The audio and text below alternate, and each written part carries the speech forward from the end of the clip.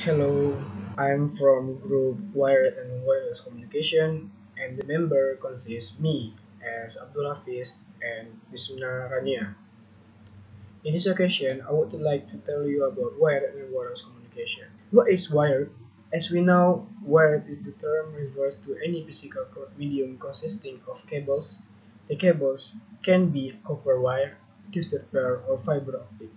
In communication, wired network is used to carry different forms of electrical signals from one end to the other. Wired networks, also called Internet networks, are the most common type of local area network, or LAN technology. A wired network is simply a collection of two or more computer, printers, and other devices linked by Internet cables. Internet is the fastest network protocol with connection speed of 10 megabytes per second to 100 megabits or higher. Example of wired communication. First, twisted pair copper. They are used in Internet line cables within homes of an office. They support low to high data rates in order of gigabyte. They are effective only up to a maximum distance of few kilometers or miles, as the signal strength is lost significantly beyond this distance. 4. They come in two variants, namely UTP or unsealed twisted pair and STP, sealed twisted pair. Within each variant, there are multiple sub-variants based on the thickness of the material, like UTP-3, UTP-5, UTP-7, etc. And the last, every home with the local telephone exchange is made of twisted pair copper.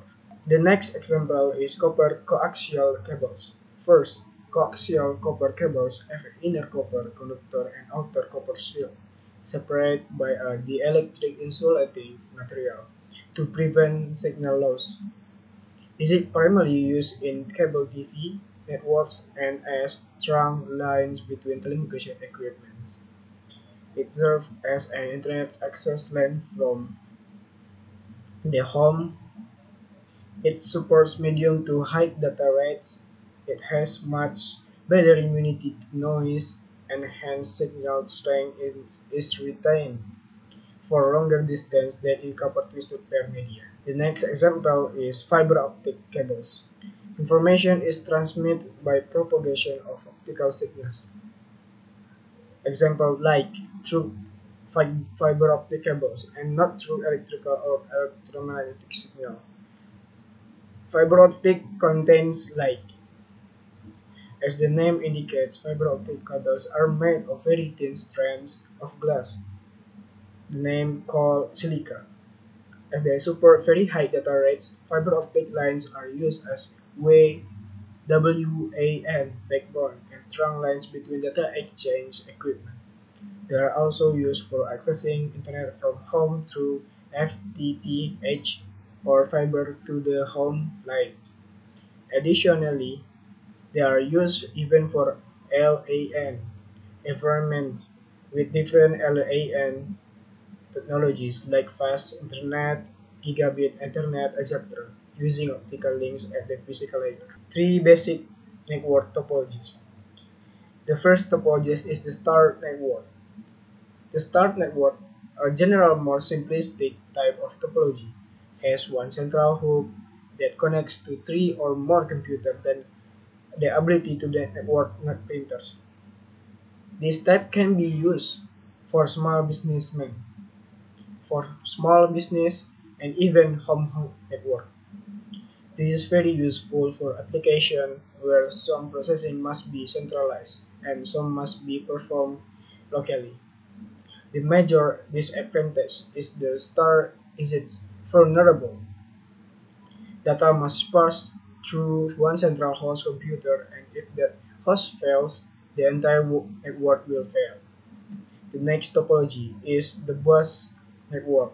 It has no central computer and all computers are linked on a single circuit, like the picture from bottom left. This type broadcasts signals in all directions and it uses special software to identify which computer gets what signal. One disadvantage with this type of network is that only one signal can be sent at one time. If two signals are sent at the same time, they will collide and the signal will fall to reach its destination. And the last one advantage is there is no central computer. So if one computer goes down, others will not be affected and we will be able to send message to one another. The last topology is the ring network. The ring network does not rely on a central host computer either. Each computer in the network can communicate directly with any other computer, and each processes in its own application independently. And the last, a ring network forms a closed loop, and data is sent in one direction only. And if a computer in the network fails, the data is still stable to be transmitted. Advantage and disadvantage. From there are table in here from specification, wired network, and wireless network. So the first parameter is speed and operation. In the wired network, the speed of operation is higher, and the wireless network lower compared to wired networks, but advanced wireless technologies such as LTE, LTE-A, and WLAN 11 at will make it possible to achieve speed per equivalent to wired network. The second parameter is system bandwidth. In the wired network, system bandwidth is higher. In the wireless network, system bandwidth is low as frequency spectrum is very scarce resource. And the third parameter is cost. Wired network is less as cables are not expensive. And in the wireless network, more are wireless subscriber station, wireless router, wireless access points, and adapter are expensive. And the fourth parameter is installation. Wired network is installation is cumbersome and it requires more time to install it. In the wireless network installation is easy and it requires less time. And the fifth parameter is mobility. Wired network is limited as it operates in the area covered by connected system with the wired network. And wireless network is not limited as it operates in the entire wireless network coverage. Sixth parameter, transmission medium. In the wired network, copper wires, optical fiber cables, Ethernet. And in the wireless network, EM wave or radio wave or infrared. And the seventh specification, network coverage extension. In the wired network, network coverage extension requires hub and switch for network coverage limit extension. In the wireless network, network coverage extension is more area is covered by wireless base stations which are connected to one another. The next parameter, application. In the wired network, application is LAN or Internet.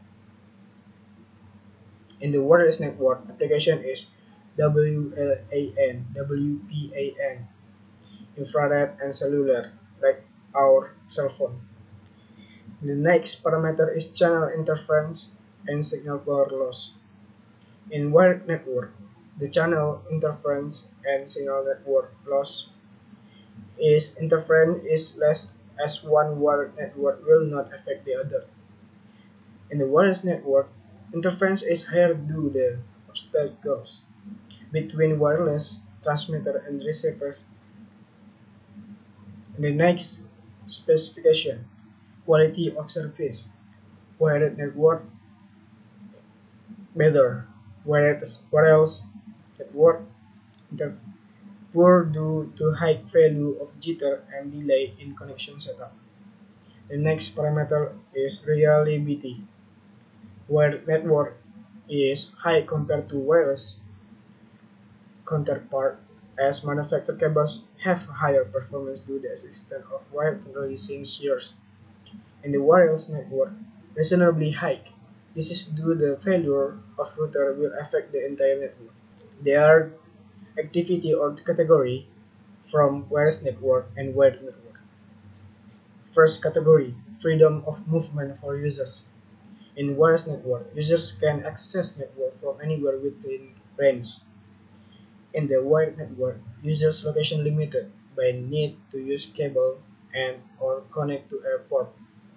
In the setting files category, wireless networks is easier with wireless network as you don't need to be cabled to network, though transfer speed may be slower.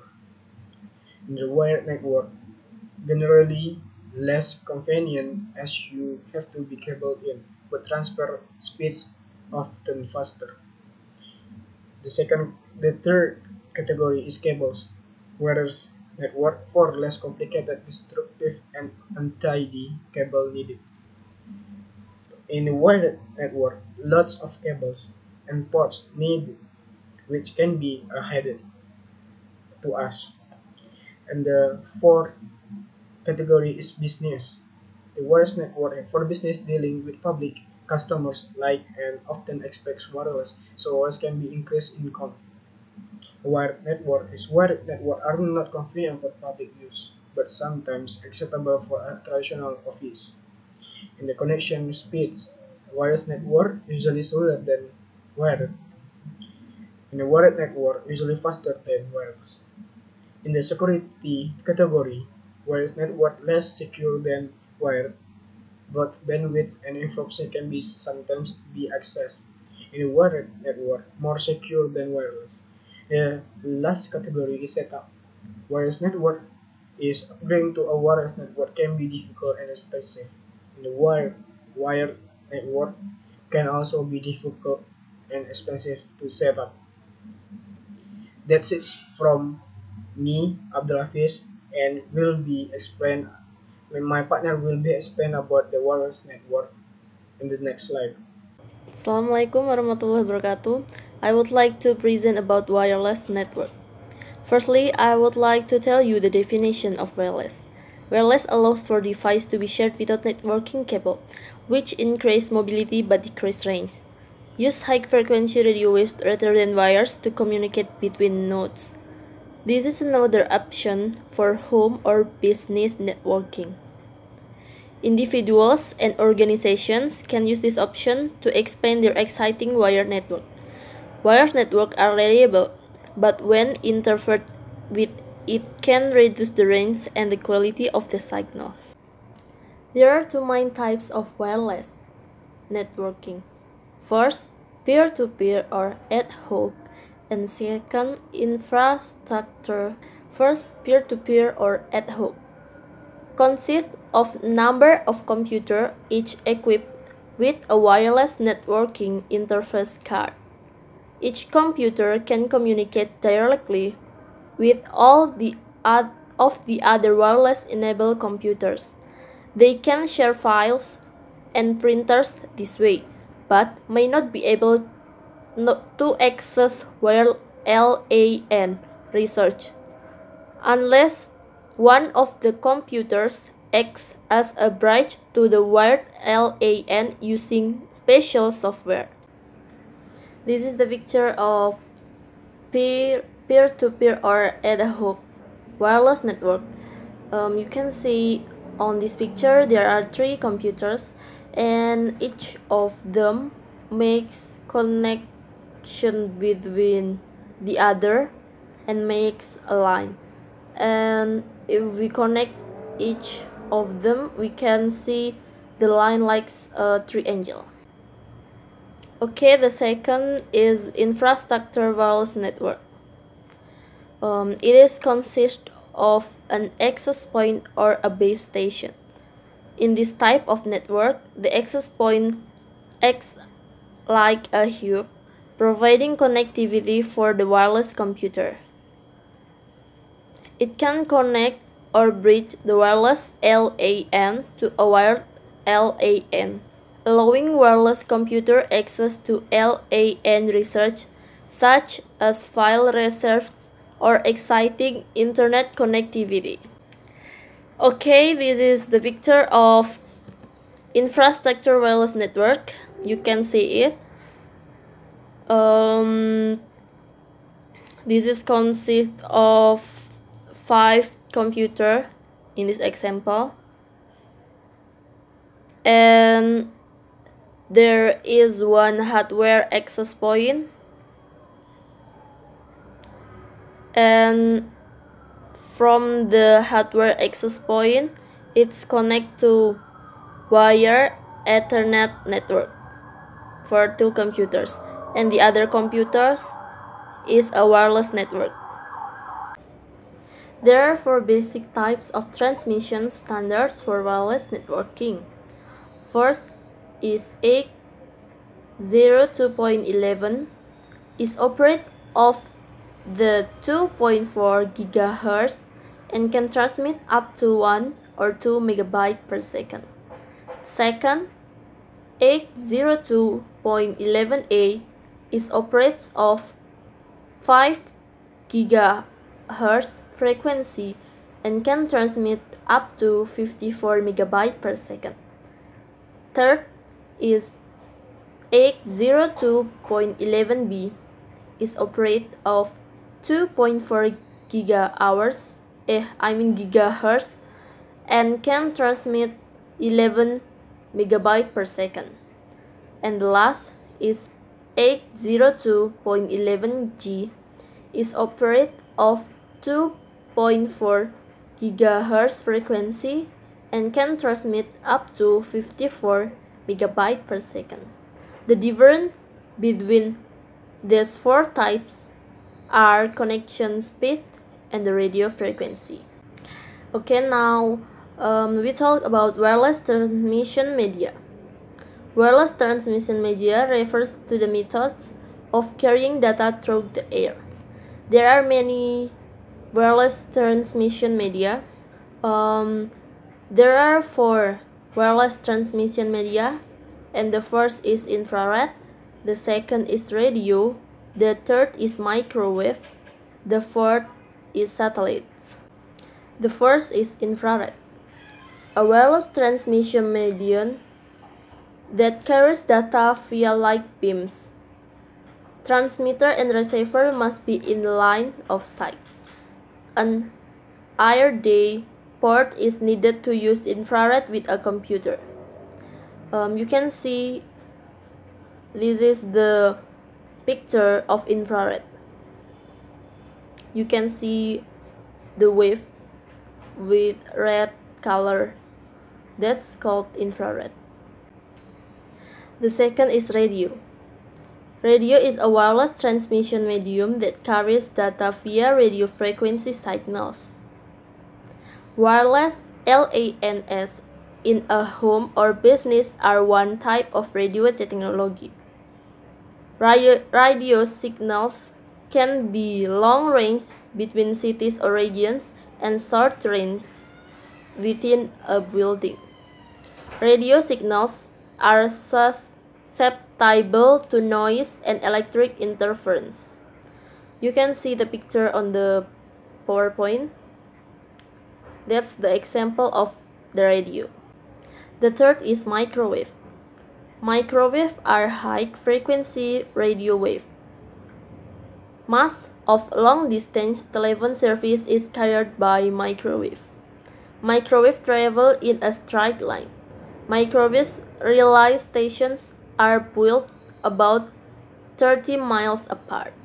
You can see the picture of microwave on the on the PowerPoint. Sorry.